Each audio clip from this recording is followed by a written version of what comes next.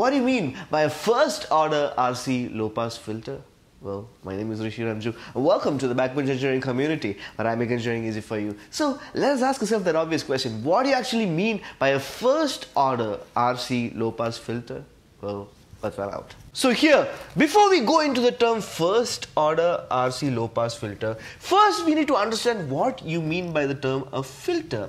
So a filter is basically an electronic circuit where when we give different types of signals onto this electronic circuit, say let us give a signal with frequency like this, let us give a signal say with frequency like this, let us give a signal with frequency like this. So here what this filter circuit does is that it only allows signals with certain frequency to pass through it. So here this filter circuit, let us say this circuit allows only signals of this frequency to pass through it. So all the other signals are not passed through this circuit.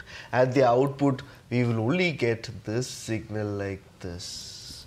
This is simply what you refer to as a filter circuit. That is, it is simply an electronic circuit that passes only some frequency components through it and rejects all the other frequency components. So that is what you refer to as a filter. So based on the frequency band which is being passed through this particular filter, there are different types of filters that are present. So here one such filter is simply what you refer to as a low pass filter. So here a low pass filter is nothing but an electronic circuit that passes signals with a very low frequency range starting from 0 Hertz to a particular limit or a particular frequency known as the cutoff frequency.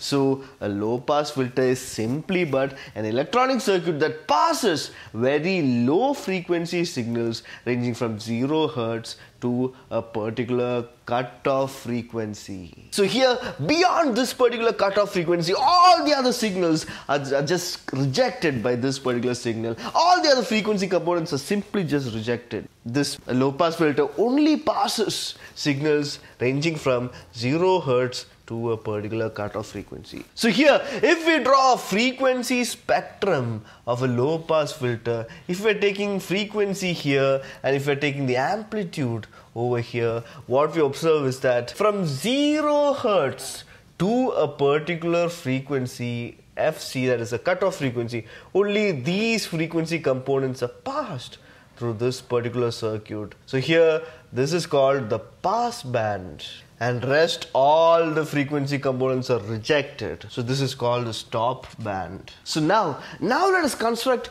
a first order RC low pass filter. So the term first order means that a particular electronic circuit that contains just one energy storage element. An energy storage element can be a capacitor or an inductor. So here, since we are constructing an RC low pass filter, a first order RC low pass filter will contain one capacitor and one resistor. So now let us construct the circuit diagram of a first order RC low pass filter. So here this would have a particular resistor like this and a particular capacitor like this. This simple electronic circuit is a circuit diagram of a first order RC low pass filter.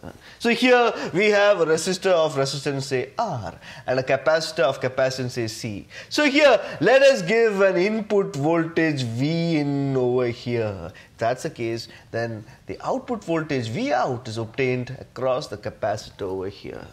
So here, how do we prove that this particular circuit is a first order RC low pass filter? That is, we saw that low pass filter only passes signals with a low frequency. So here let us prove that this is a low pass filter. So let us assume that the current flowing through this circuit is I. So if the current flowing through this circuit is I, then here V out is obtained across this particular capacitor C. So therefore we can say V out is equal to this particular current I into the reactance or the resistive value of C, which is XC. XC is nothing but the reactance of C or the resistive value of C. So here, but we know that current I is equal to V in divided by the total resistance, which is R plus XC. So therefore, substituting this over here, we would get V out is equal to V in,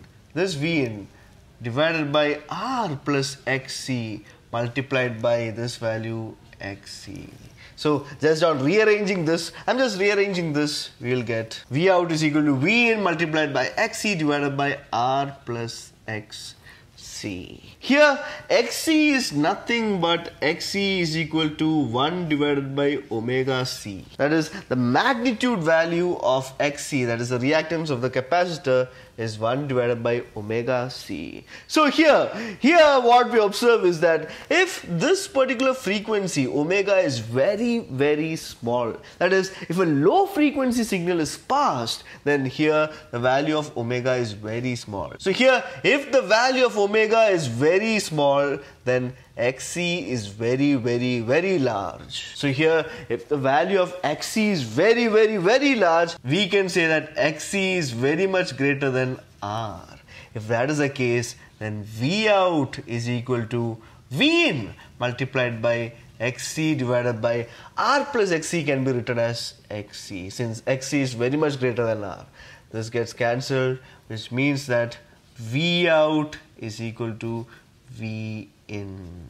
That is, for very low frequency components or very small frequency components, whatever voltage is passed, V in, whatever voltage is passed to the circuit is obtained at the output over here, V out. So next let us see the case if omega is very large. So here if value of omega is very large, this becomes 1 divided by a very large value, that is the value of the reactance XC approximately becomes equal to 0, and therefore we say that V out is equal to 0. So therefore if omega is very large, here XC is equal to 0 and therefore V out is equal to 0.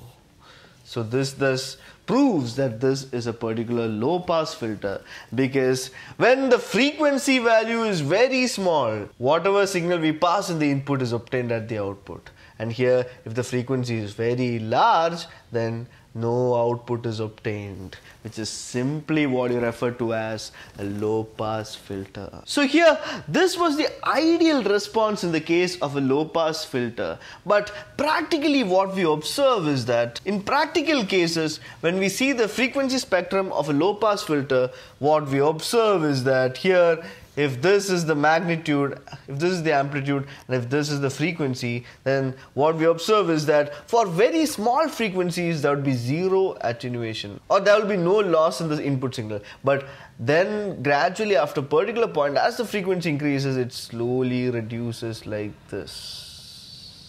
So here this is the pass band and this is a stop band. So here now you'd be having the question, then if this is the case, what is the cutoff frequency? So the cutoff frequency is the value of the frequency at which the magnitude of this particular signal reduces to 0.707 times the maximum value of this particular input. So the value at which this particular signal's output becomes 0.707 times the V in, that is the cutoff frequency of this particular low pass filter. So at this frequency the output is 1 by √2 times the maximum value over here.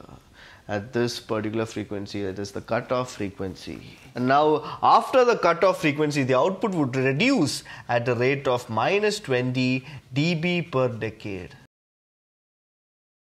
So now let us derive an expression for the cutoff frequency of a low pass filter. So here we have obtained that V out is equal to V in into XC divided by R plus XC. Let us take this as equation number 1. So now here if we consider only the magnitude of these values, then we have magnitude of V out is equal to magnitude of V in times magnitude of XC divided by the magnitude of R plus XC. So now let us take this over here. So the magnitude of V out by V in is equal to the magnitude of xc divided by magnitude of r plus xc.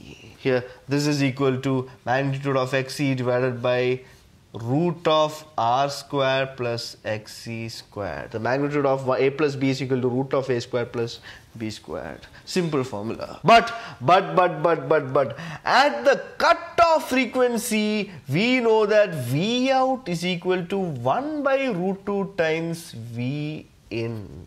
So therefore, V out divided by V in is equal to 1 by root 2. So therefore, this becomes 1 by root 2. So therefore, 1 divided by root 2 is equal to, here the value of xc, the magnitude of xc is 1 divided by omega c. So 1 divided by omega c divided by root of r square plus 1 by omega c the whole square. So now here we have root on both these terms. So taking the square we would get, now upon taking the square we would get 1 by 2 is equal to 1 by omega c the whole square divided by r square plus 1 by omega c the whole square.